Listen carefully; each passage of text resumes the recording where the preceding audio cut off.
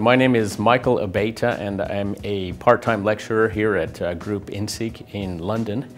My background includes having worked in Silicon Valley in the semiconductor business initially. At one point I managed a product line that was $20 million in worldwide revenues, and within 2 years we grew it to $40 million in revenue.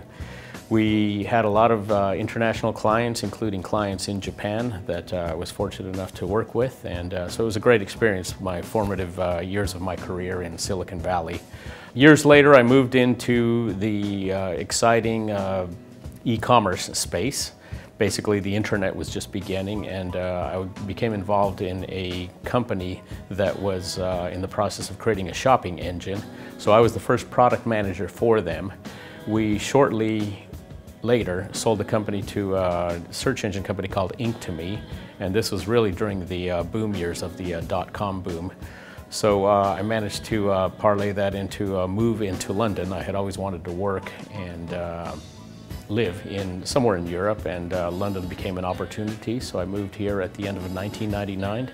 And it was a great experience. Ended up working for, we sold the company to Yahoo, so I worked within that company for quite a while, and eventually left to start up a company, a consulting firm with a couple of my clients, and we created a software company that eventually created a software platform that we sold to directory companies worldwide. I've been a guest lecturer in finance across a variety of different disciplines within the finance programs. For example, financial statement analysis, one of the bedrock classes.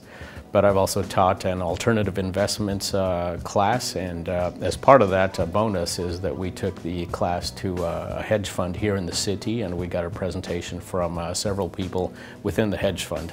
So it was very, very exciting to start to study and live and hopefully work. I think the most important thing is to come with a very open mind, a sense of curiosity, and really to take advantage of the fact that it's a tremendous opportunity. It adds so much to your career and to your life to actually be able to do so that I believe you should go into it with your eyes wide open and really capitalize on what's available to you.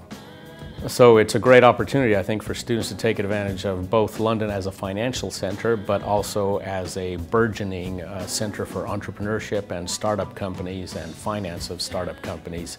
And of course, it's a great place to live when you're young because of the nightlife and all the fun that there is to be had here.